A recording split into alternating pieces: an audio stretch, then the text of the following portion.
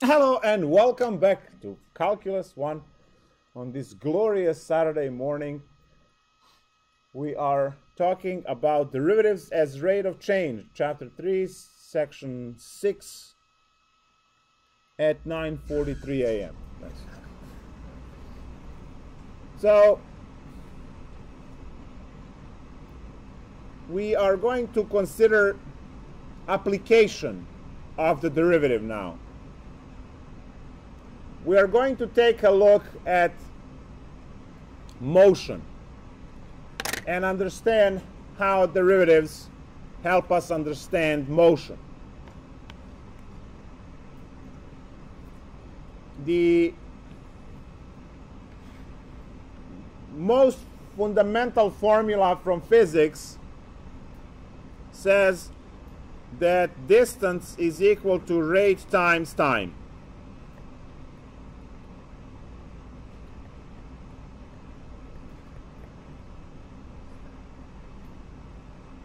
Now, this word rate is rooted in our title, derivatives as rates of change. And if you solve for this rate, you see that the rate is distance, say measured in miles, divided by time, measured in hours. So you see that the units for this rate is mile per hour. Now you call that what? Miles per hour, speed. So you see that this rate is actually speed.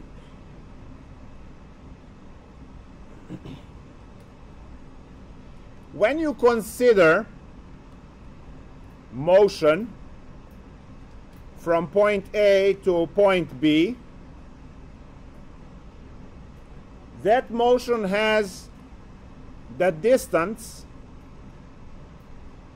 given as b minus a. And if you left at time t1 and arrived at the time t2,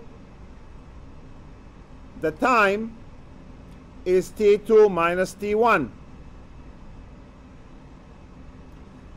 So you see that you can write the speed as b minus a over t2 minus t1. And if we use our calculus, right, we are going to say change in distance over change in time.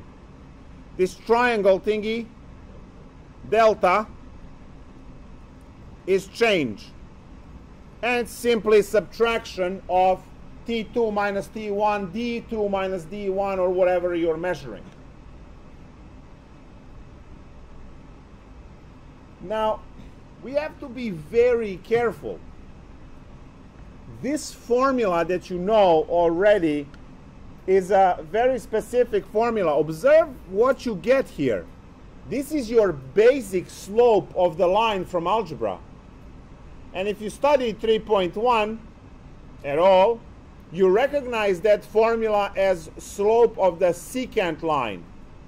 And I already told you that that one measures the averages. Therefore, the formula change in distance over change in time gives you the average speed.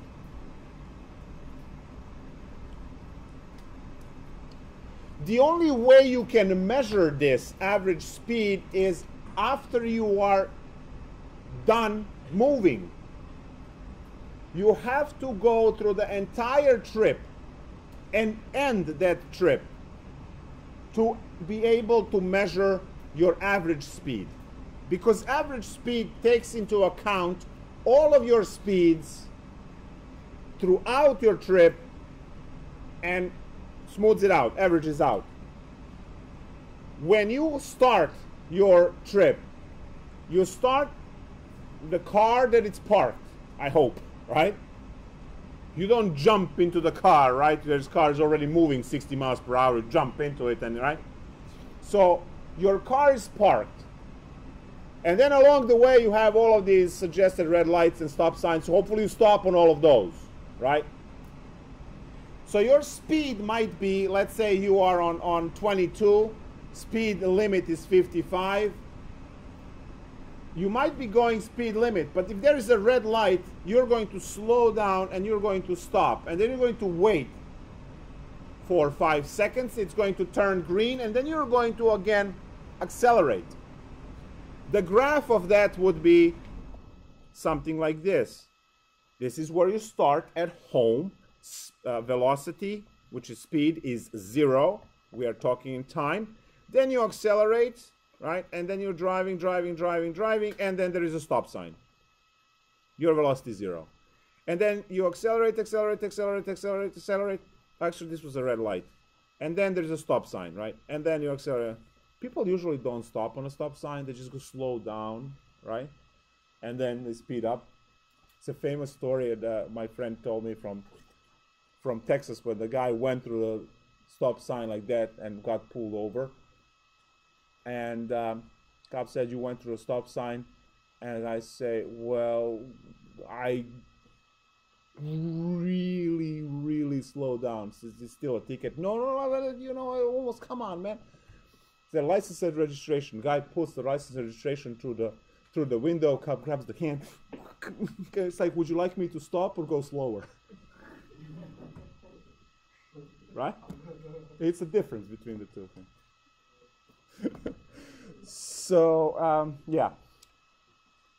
So you get the idea. And then you finally arrive to the destination. And then you hopefully stop, right?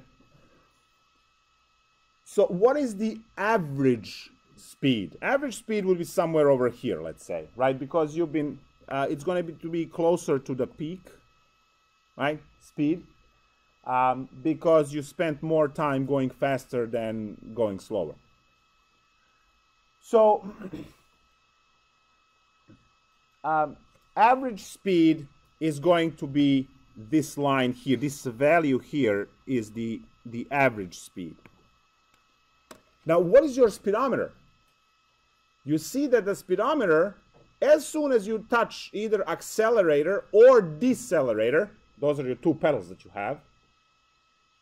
Some of you with 3 legs have 3 pedals, but you have a gas pedal, right, to accelerate, and you have brake to decelerate. They both change your speed.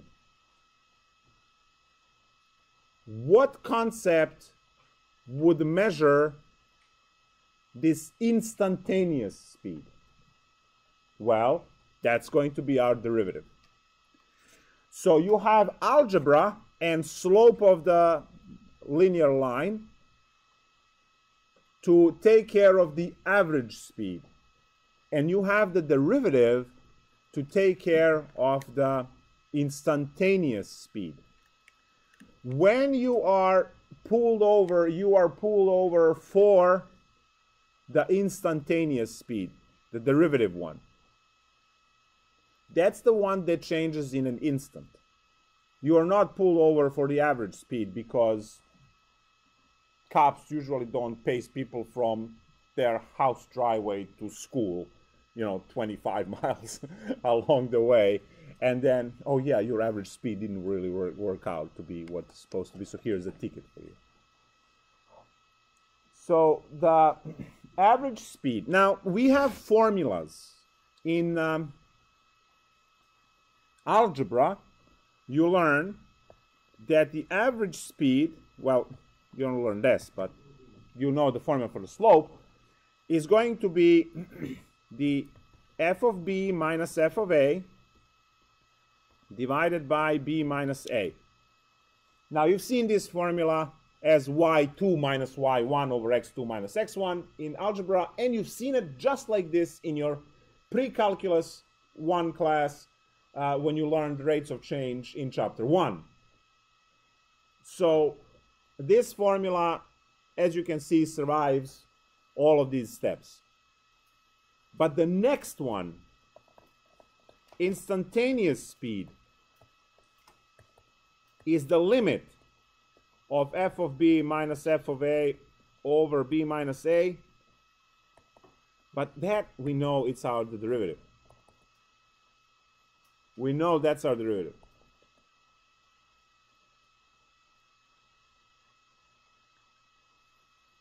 So now, if I give you position function,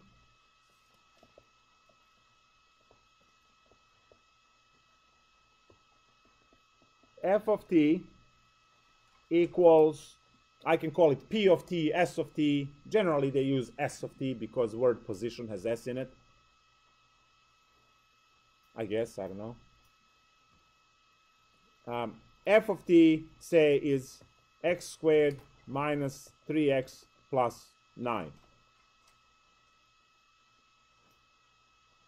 Find the velocity, find acceleration. Find velocity function,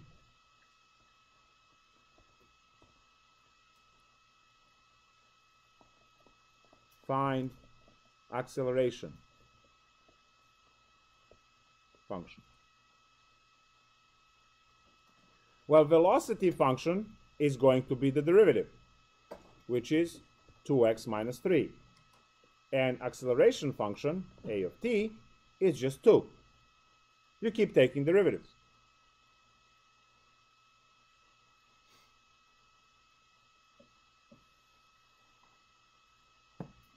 So now, I'm going to ask some very interesting questions. For instance, I mean, they're interesting to me. I don't know about your lives. I'm going to ask,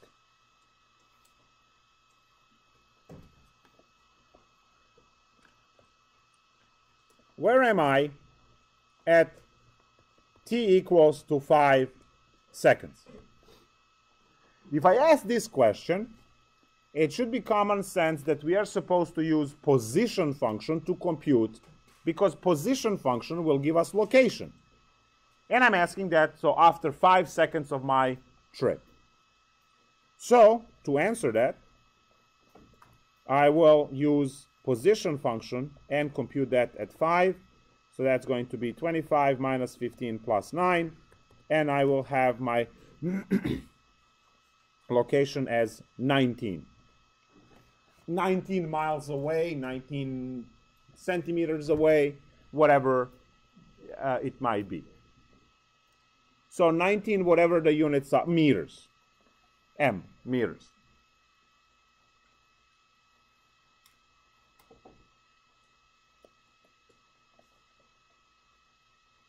What is my velocity or speed? What is my speed at t equals 5 seconds? Well, clearly, we're going to use the velocity formula for that, which is speed. So answer would be v of 5, which is 2 times 5 minus 3, which is 7 meters per second. So my speed is 7 meters per second, and that's the instantaneous speed. This is what the speedometer reads. It's that, you know, instant glance you have, and it's 7. And it can change in every fraction of a second. It can change. What is my acceleration at t equals 5 seconds? And your answer will be what? 2. It's always 2, because we found from that it's always 2. So acceleration at 5 is 2. Meter per second, or meter per second squared. How did we find the acceleration? Derivative of it's the second derivative. So derivative and derivative. Okay, so it's okay.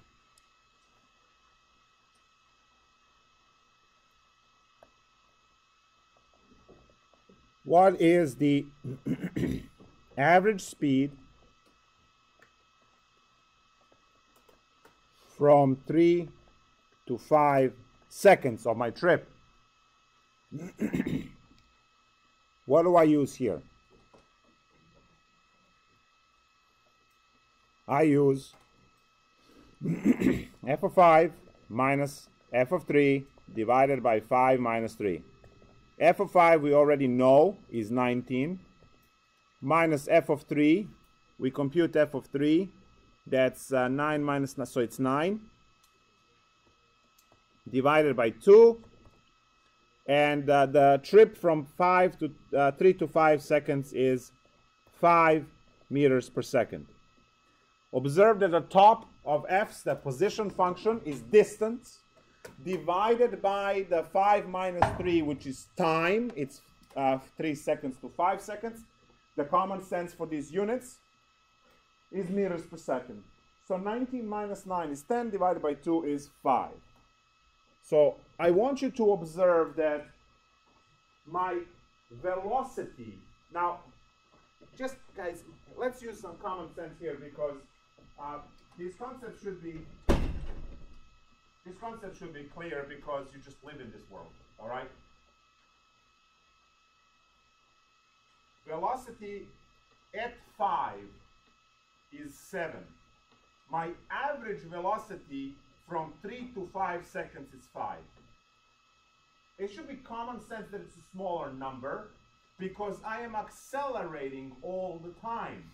Accelerating meaning going faster and faster and faster. Every split second I'm going faster than the previous split second that we observed. So 3 to 5 is the interval of 2 seconds. And I have the acceleration of 2 meters per second per second. So at 5, I'm gaining 2 meters per second, and then at 4, and then at 3, and at 2, and at 1. At all times, I'm going faster. My velocity increases. So the average velocity is 5, because I used to go much slower. You can compute this at 3. At 3, this becomes 6 minus 3 is 3. So you see my velocity was 3 meters per second at 3. My velocity is 7 meters per second at 5. Ooh, right? Works out to 5 again. So average speed is your algebra calculation. You are calculating the slope of the line. And the instantaneous speed is the derivative, where you are calculating that instantaneous speed, which is what your speedometer reads. The next part of this lecture is the experiment. Behold the object, right? This is marker, and we're going to perform now an experiment. Ready? There we go. Experiment over. So what was this experiment? This experiment showed us that the objects that are thrown in gravitational field fall down, and the motion is parabolic motion. This is what Newton figured out. So if I am to throw an object, the object will do this. And it does that in time. So now, later on in the course, we are going to derive these formulas. Now I'm just telling you what these formulas are. You learned in physics that your y height of the object, and you just saw the experiment, is given as negative 1/2 gt squared plus v0t plus y0. You memorize this formula in physics. In mathematics, we actually derive it. Now, when you're looking at this formula, the very important part to connect first is that you have negative t squared. We know that t plays the role of x. We know that negative x squared graphs this way, so it all matches, right? T is our variable because we are talking about velocity, acceleration, and all of these things in time. So now, if I take the derivative of this mess here, we get the derivative of y over t, which is actually velocity. It's a change of position in time. T squared, the derivative of that is 2t, which kills a half, so we get negative gt. G is the acceleration of gravity, right? So it's a constant, 9.81 if you use meters per second, or 32.2 if you're using feet per second squared.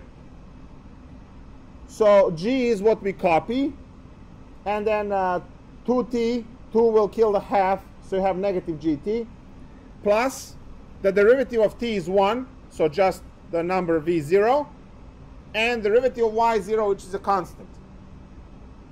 So now you have this formula, which you definitely seen in your physics class. It was probably written as final velocity is initial velocity plus acceleration times time. You probably know this formula from kinematics from your physics class. That's that formula. Except I'm using g as acceleration. And g points down, so negative. That's all it is. So now I have that the velocity is equal to negative gt plus v0. And now I can take the derivative of that, change of velocity. What changes velocity? Well, obviously acceleration changes velocity, right? Change in velocity is acceleration because you change your speed, your velocity at which you are going using a car. You change it by pushing accelerator, which is the gas pedal, or decelerator, which are brakes. Both of those change speed. One changes it forward, one changes it backwards. So when I take another derivative, I just get negative g. Huh. Acceleration, gravity, right? So for objects that we throw, they go with acceleration g, gravity. Now, if you're learning these formulas, you stop and reflect and think for a second. If you're trying to memorize all of this, first of all, does this make sense? Everything happens in time. That's where you start. Okay, so the main variable, the independent variable, has to be time. The object will fall with gravity. Gravity, and it's to be negative term because that marker hit the ground. It's important how much initial velocity I give to this marker, because that v0 there is the initial velocity. So my arm is the one that gives initial velocity to the marker. That marker went all the way to the other end of the room. This marker, with much smaller v0, thrown from the same height, which is y0, is not going to go that far. Because velocity here, initial velocity, was much lower than the v0 I used to throw the black marker, which was the first experiment. And now, the same initial velocity, but from larger y0. So now, when I do this, it hit the floor and bounced off. It has to go further away. So, experiment again. So, the green marker there was this initial velocity from this height. Now I'm going to raise y0, which is initial height, and throw with the same initial velocity, and then it's going to go further. What happened? It hit the cap and bounced back. So it looked like it fell. So you have gravity, which pulls everything down to fall, it's negative. You have a V0, of how hard you throw stuff, and you have Y0, which height you throw from, right? That's the reason why you don't want, you know, 3.5 feet, 12 feet for playing basketball, right? Because Y0 is not good. Make sense? But you definitely want them playing soccer.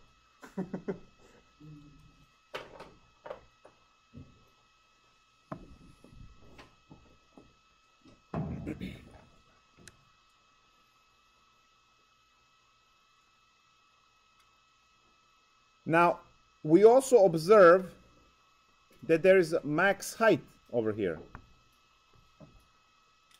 on the top of that thing, because the pen just died.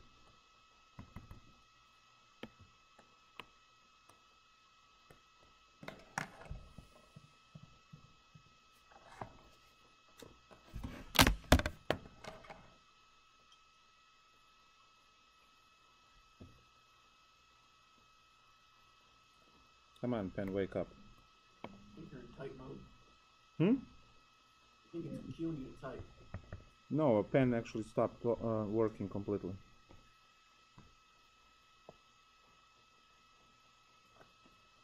I have to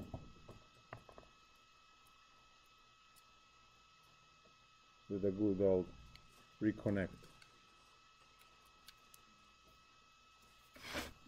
It's the beautiful thing about Microsoft. You can fix the car this way. You know, car breaks down on the highway, you just exit the car, lock it, unlock it, start up the engine, and just drive off. That's how awesome cars would be if Microsoft made them. Yeah, but what happens when they blue screen? Hmm? When your car blue screens? Yeah, but it's... For like Windows XP, not the new Windows. Except the Windows 10 update that just came out that was blue screen looping. Really? Yeah. Update? Yeah, the I haven't. most recent for like half. maybe Yeah, not half, they'll iron that out. a third of the users are getting blue screen loops. Really? Yeah, the computers are trash. Okay, no, I was looking. 1/3, you said? Yeah, you should get the slot. That's why you should never use a Windows update when it first comes out. Yeah, the update is the worst part about Windows. All right, so what do we have? What else do we have? So, guys, what can I ask? I can ask, for instance, where is the object at 5 seconds? Do you see the questions over here? Where is the object at 5 seconds? You calculate the point. How fast is it moving at 5 seconds? You calculate. Because you have all the formulas. Just need to plug stuff in. And they're going to say a baseball is hit, right? Or baseball is thrown, and the baseball goes this way, or a football, or whatever else. You fire a cannon. All of these kind of things, they go this way.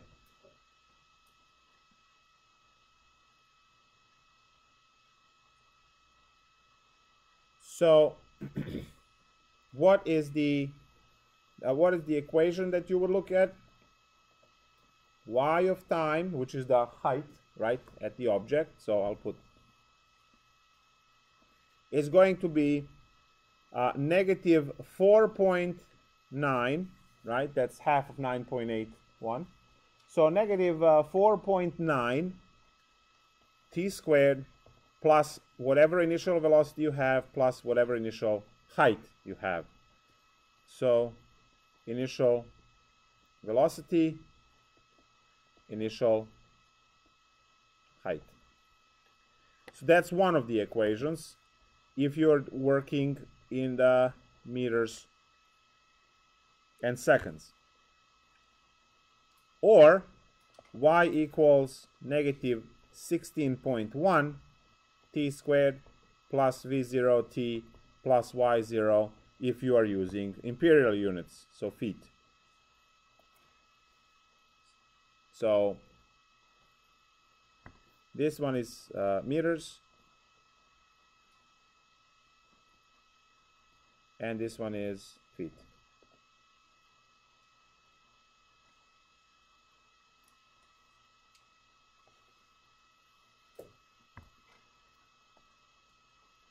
You read the problem, they will say the ball is thrown at initial speed of 50 feet per second.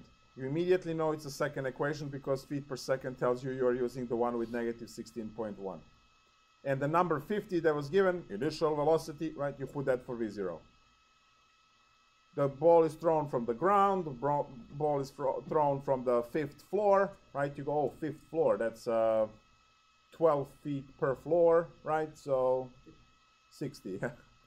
You figure things out. Plug those, you have the equation, derivative gives you velocity, and then another derivative will just give you 32.2, which is gravity, meters per second squared. So how fast is the object moving in 3 seconds? You plug that in. Now, the interesting question is, at what time the object reaches maximum height? That is a cool question. Because clearly object will reach maximum height somewhere, right? This is your height y in time t, and you throw something parabolically. There is this max height. Yes, it's a vertex of parabola. And that's the hack way to solve it. You can find the vertex. But there is also another cool way. What happens to the velocity of the object at the top? Yes. Observe the mark. Let's do the experiment. Observe this marker and realize at the top it stopped and changed the direction. See that? It stops and then changes direction. Stops, changes direction. So for the vertical motion, the object will go up, up, up, up, up, and remember that gravity is slowing it down. And then it's going to reach the maximum height, at which point it has 0 velocity. And then gravity pulls on it, and gravity doesn't really pull on it, it distorts space, and it falls down. So what's important to realize is that velocity here is equal to 0. So at this point in time, you have maximum velocity, maximum height, and 0 velocity.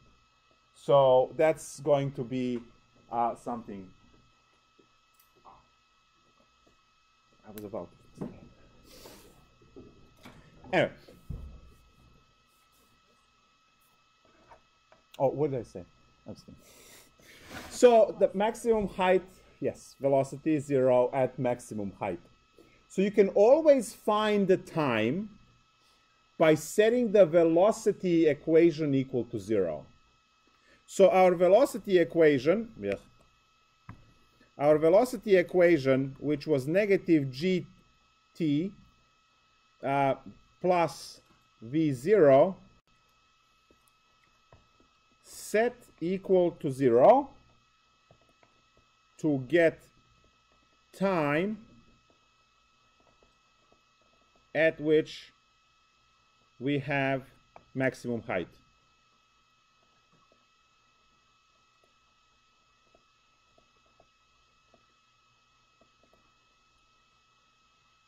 So all you do. So, example.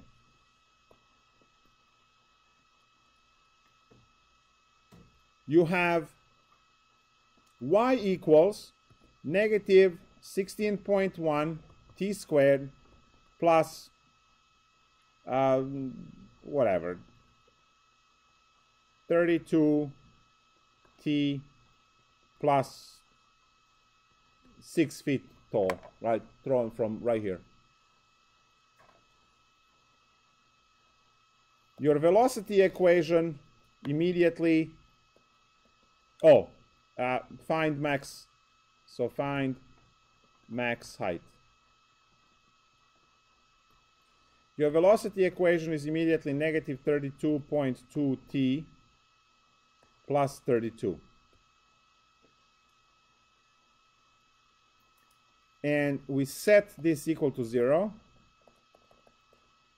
So we get 0 is equal to negative 32.2 t plus 32. So t equals 1 second. Yeah, some decimal, but no one cares. So t equals 1 second. This means max height achieved at t equal 1 second. That's what it means. So now I take that 1 second and I bring it back into my equation. Y equals negative 16.1 times 1 squared plus 32 plus 6. And we see that we get y equal about 22 feet max height. There's the decimal there, right? 0.1. So it will be 0.9, so 21.9. No one cares. Whatever. So when you are looking at this, right, the maximum height will be 22 feet, and that's achieved by after 1 second after the throw. Cool, right? Of course, man. And physics.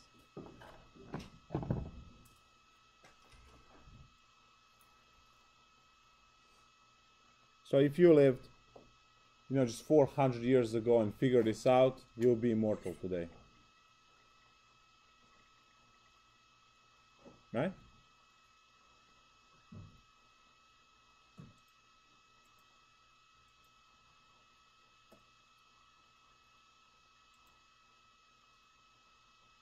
How about a little bit of business and economics? Anyone interested? Nice. It's just for you in that case. You're welcome. What we are going to do now is mathematical analysis of cost. Now, for whatever reason, the entire field of economics and finance and so on is allergic to the word derivative. They felt the need to change the word derivative to word marginal. So anytime you hear in your field word marginal, it's just a derivative. Now, marginal does have less letters, but then it has the j in it, so I don't know how is that. Derivative kind of goes smoother than marginal, like there's a j. But that's okay. Let's take a look at average cost and marginal cost.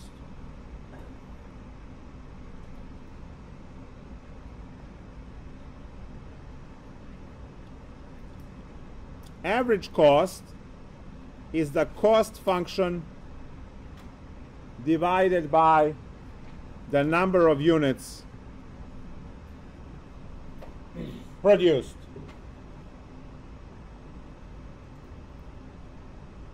So you have the cost of the entire production.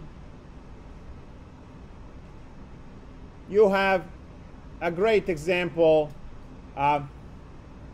United States finally has a car manufacturer that it's actually American car manufacturer called Tesla. It's the only one that exists now. Everything else is not produced in United States. So I'm not going to talk about Ford or GM or any of these that have their factories in Mexico. Tesla is the only American car manufacturer that has research, development, production, and distribution all in United States. So that's it. And it's the best car that had ever been built. To work that out, you have to set up facilities, and that costs a lot of money. You have to create the machines that will create these things. That costs a lot of money. So there are fixed costs. You make a machine that is going to make 100,000 cars.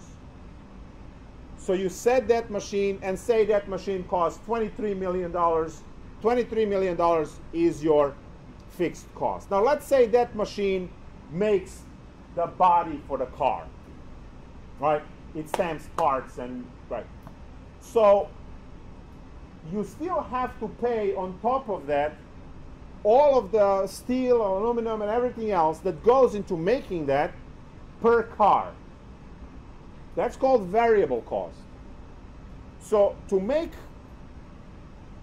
an object, you have to pay for the machine that makes it, pay for the machine that makes it, which is you're setting up the building, you're setting up the machine once, fixed cost. And then you have the variable cost per unit. The more you make, the more manpower, the more electricity, the more raw materials that need to be brought into the factory. And that's going to be the variable cost because that is cost for the unit. When you add those two parts, right, plus the cost of all other things, taxes, regulations, water and stuff, you get the cost for the cost function. It's a cost function because it depends on the number of units you make. If you make one of something, it tends to be extremely expensive. We call that art. You paint one painting and it costs $30,000. Why? Because there is one. And it takes a long time to make that. If it's amazing, say 8 months. So $30,000 is only one, and that's it. Or you make 17 million units, and each one costs 20 cents. Make sense? So now, when you have the cost function, to figure out the average cost per unit, you divide your cost function by the number of units that you are producing, and that creates this formula of average cost. Now we know that average and marginal are not the same, which means the average and derivative are not the same. And you can create the marginal cost formula by simply taking the derivative of the cost formula. So now you have these two formulas. If you understand these two formulas, you can do some serious business. Because you understand your cost. Reducing the cost helps the profit. If you have good profit, you have better R&D, research and development, and you can further develop your product and stay competitive on the market and keep doing the business. With extreme costs, your profits are down. You can hire less quality people to keep developing your products, and then you can, and then obviously you fold because the competition just eats you alive. In which case you have to merge with someone or throw the gloves and walk away. Those are the. So now, the example that is given in a textbook is absolutely amazing to do the. So I'm going to go through that example, and I believe you have 2 or 3 examples to try on your own for homework. They say that the cost function for some kind of production that is going to make thousands units of something is given by negative 0.02x squared plus 50x plus 100. Now, what I'm going to tell you is whatever they're making 1,000 of, so 0 less than x less than 1,000, it costs $100 to set up production. That's the fixed cost right there. And this part over here is the variable part, which is the cost per unit produced, which is right, the materials and salaries for workers and everything else. So now we are going to first figure out the average cost. So C average is when you divide this one by x. So C divided by x, which is clearly negative 0.02x plus 50. So that's our average cost function. And the marginal cost function is the derivative, which is negative 0.04x plus 50.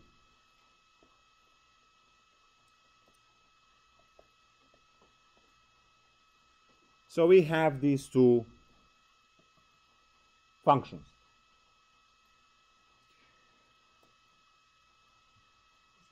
Yes. On the average cost, Oh, 100 over, yes, 100 over x, oops. Plus 100 over x, you're right.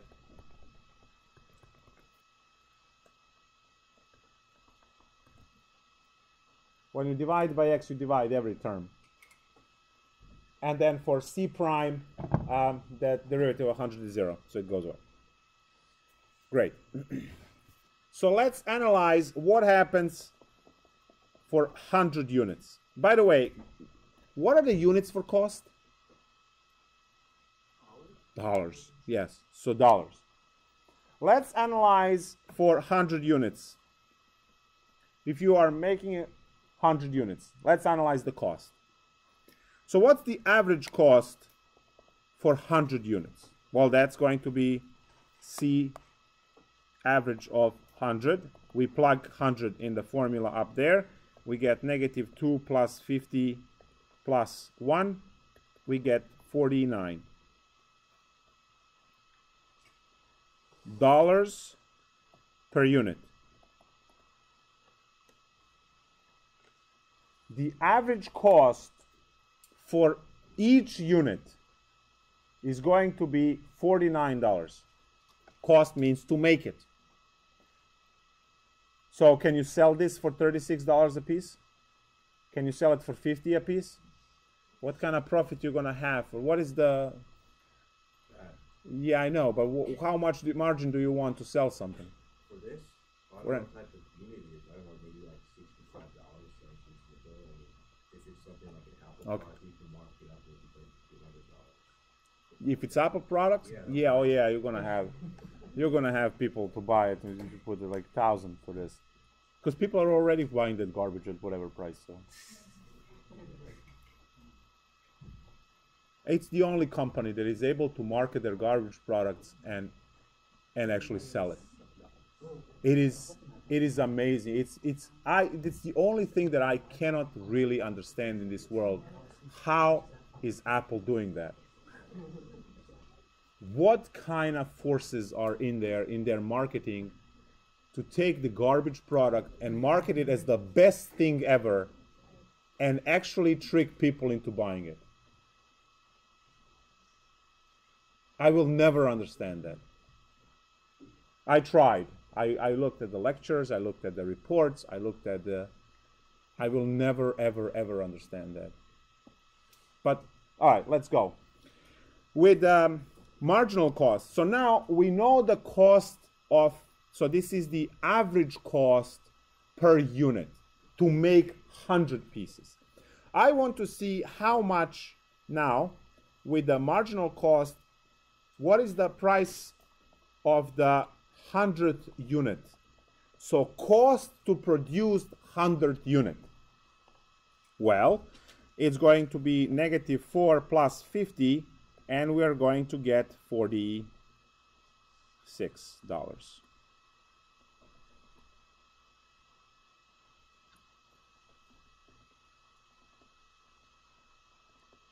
This means that the 100th unit cost $46 to make. How much is the first unit? The first unit is when you put 1, right? So the first unit is going to be $49.96. Do you see that? So if you are thinking about the cost of the first unit produced, well, you put 1 in the derivative.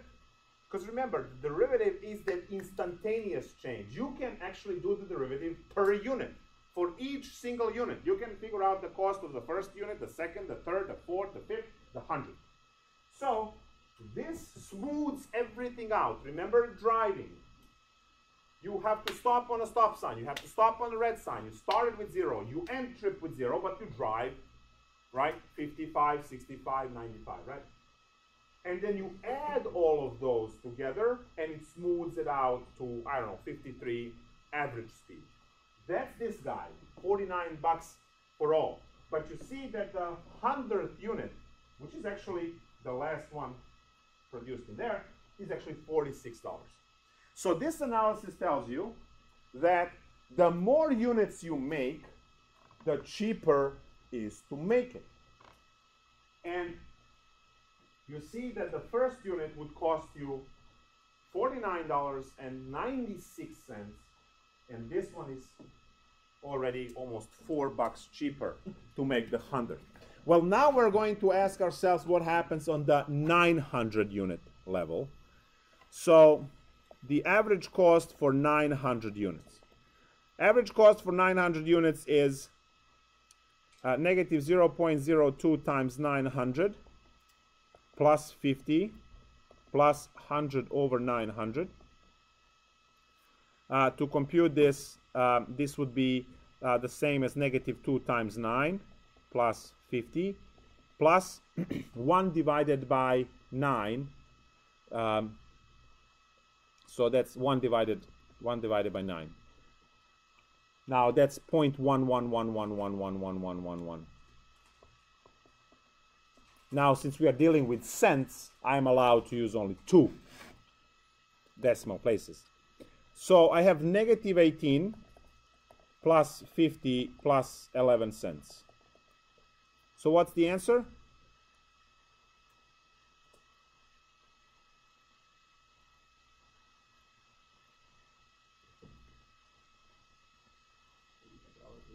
$32.11. Thank you. Dollars per unit. Look at that. If you are making only 100 units, it costs you 49 per unit on average. If you're making 900 units, it costs you 32.11 per average. Right? Remember, one painting, extremely expensive, 17 million markers produced, 20 cents a piece. Right? Finally, what is the marginal cost of 900th unit? So, guys, marginal cost computes the price of the single unit. This thing over here averaged 900 costs in one number.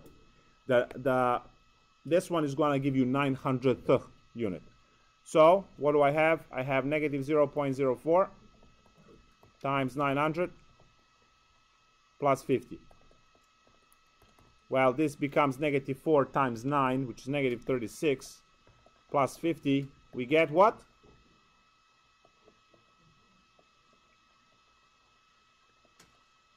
$14 per unit. 100th unit cost 46. 900 unit costs 14 bucks to make. Right? So you want to work these bulks, right? Now, if you make way too many, right, then there's a supply and demand and everything else that you have to know and learn and study to make the good business decisions.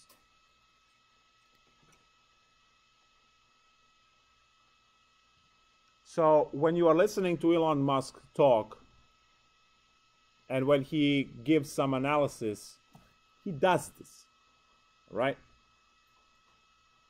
When he talks about improving by the factor of 2 and improving by factor of something, that's a different concept, but he had a talk about Model 3 coming out, where he was talking about the price, because we know Model S is $100,000, right? When you factor everything in, it's $100,000. And he knew that certain people will have money so he can start setting up the production. And now he's ready to do the Model 3, right? So he did the 2 expensive models first, because the car enthusiasts, people who have money, will buy those cars. He didn't go with the Model 3, which is basically the consumer version of the stuff. He just started a production on that. Model S, $100,000. Model X, right, the SUV, $140,000. Now, to make those cars, right, you start and you make first few, and it is extremely expensive, and then the more you make, the cheaper it is. And now when the production is in place, when he developed the factory enough to push Model 3 through, right, he's going for $14 per car. I mean, not $14 per car, but, you know, he's no longer making 100 units, right? So if you want to be, you know, in business and you want to be running something like that, and you don't understand this, well, forget about it, because you will fail. You have to do this kind of analysis, and you have to just know them like this to be able to work things out. There's another concept in the book of elasticity, which is also in economics, right? So you can, if you're interested in that stuff, you can read that. And right, the demand. And I think that, yep, that's it. So that's 3.6, the average rate of change, which is your algebra equation or pre-calc equation, whatever you want to call it. And then when you add derivative to it, you're getting your instantaneous rate of change, which is the derivative, also called marginal in business. We're going to take the break, and when we come back, chain rule. Yes.